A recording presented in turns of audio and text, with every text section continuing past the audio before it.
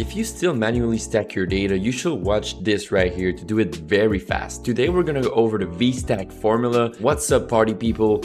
I'm Dave, I'm a CPA, I go by Piggy Bank Accountant, hands the hat, and without further ado, let's dive deep into it. This formula is probably one of the best that they made in 23. So you remember I said I had my FY22 sales data and FY23 sales data both in the same sheet, but that will work if they will be on separate sheets as well. But let's say I want to group them to have my last 2 years sales. So I will go with the VSTACK, which stands for vertical stack. Please note that also the horizontal stack, HStack formula exists, but we will go over VSTACK in this video.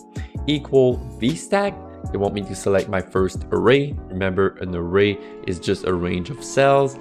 I will take the headers for the first cells, then I hit comma, and then I won't take the headers for the cells of FY22, and then I just hit enter, and my data is just stacked right there. Simple as that. If you want to learn more powerful array formula, you should watch this video right here. Catch you soon. Peace.